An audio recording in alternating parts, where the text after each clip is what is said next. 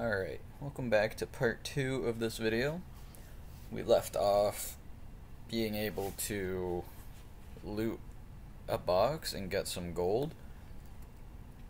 And we made a very basic inventory and vendor system with zero functionality.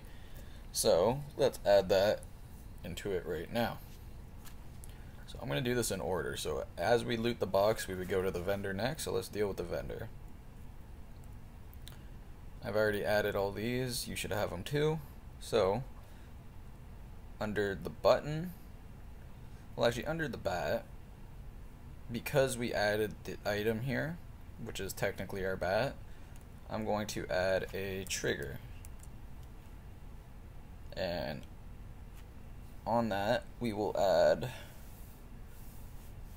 what is it? Oh, you know what I didn't add? This bat is supposed to be under something else, so I'm going to rename this to bat trigger. I'm going to create a new empty called bat. We're going to move bat trigger under bat. So on bat, we will add trigger. So on start, or is it on enable? So on enable, run conditions. We're going to add conditions and branch. If stats attribute item value equals 1, then set active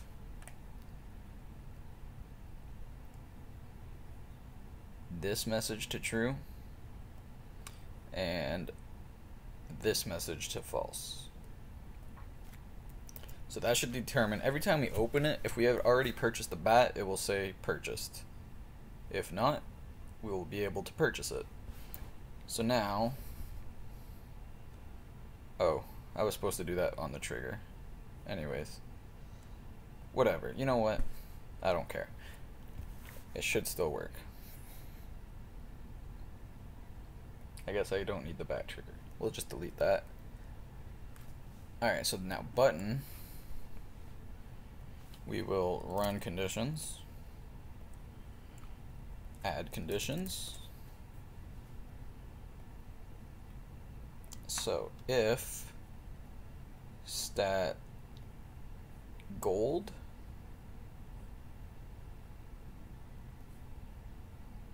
is greater than 999, then stats gold subtract 1000. We will add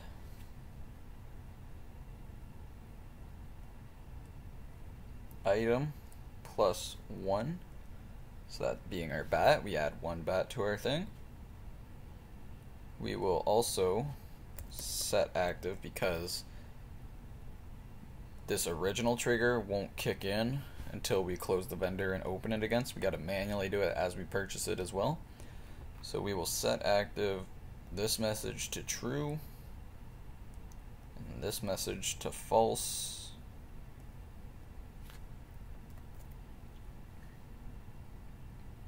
And also we're going to add a little more into this after we design. Oh no, we have already designed. Okay. So I'm going to open this inventory as well. Just turn off our vendor for a second. So we will also set active bat in our inventory to true as well. And I believe that's mainly it. So now bat in our inventory.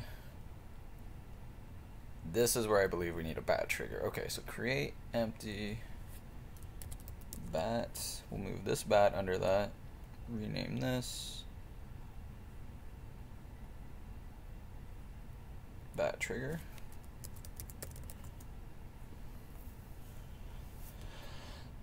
So trigger on start or on enable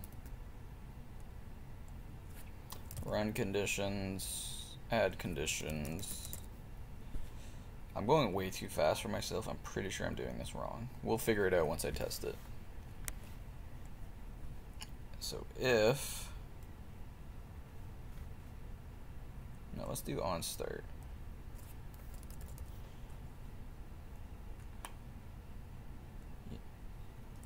On start, if stat item value equals 1,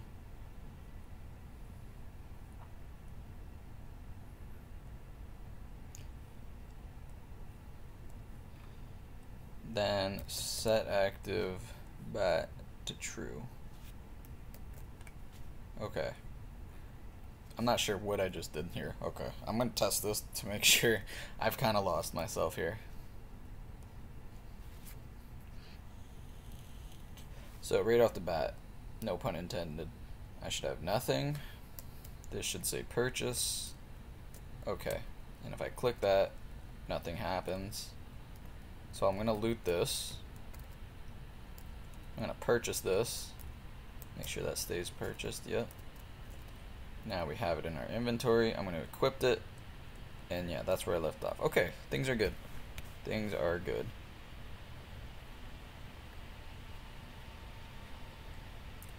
So, now what? Inventory.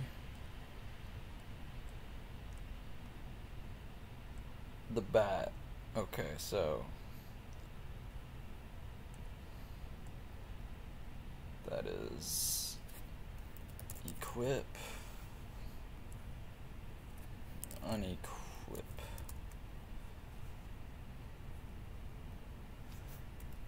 Okay, so for the equip button, set active player weapon bat to true, unequip button. Oh, okay, so we click that and then also set the unequip button to true as well, and then set equip to false,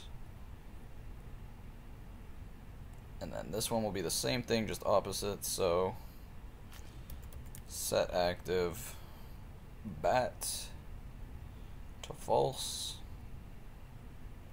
set active equip button to true, and then set active unequip button to false. Save that. Inventory, close, play. Okay, again, one more time, make sure we have, okay, we do have a bat, that's bad. Turn our inventory on, turn our bat off, but leave the trigger on. Okay. So we have nothing in our inventory. The bat hasn't been purchased. So let's add our gold. Purchase our bat, and look, if we keep pressing it, no money goes down, we own it, that's that. We have bat, we have bat equipped, bat unequipped, bat equipped, bat unequipped. Close inventory, still purchased, can't get any more money. It's looking pretty solid.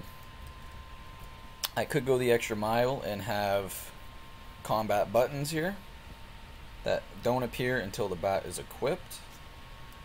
I've done that in another video though, so if you want to check that out, I'm going to let you guys do that on your own, let you practice some.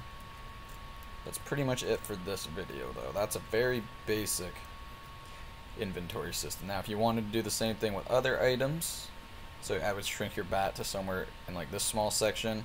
Say you have a gun or another melee item, that would be right here, and you would want to, say, add a trigger, say, on the bat itself.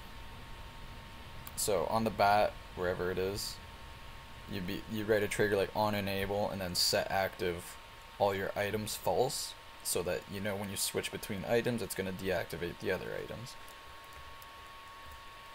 And that's like a very, very basic. I go more in depth in it in other videos.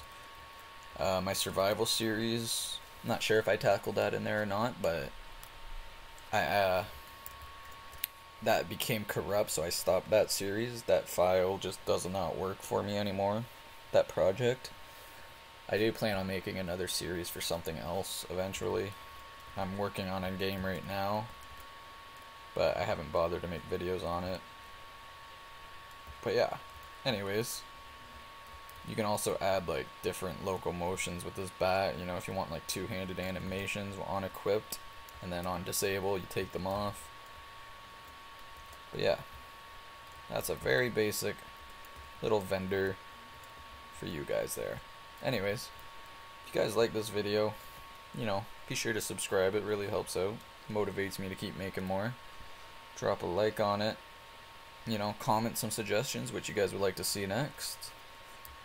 I've had a few, some combo attacks. There's another thing too.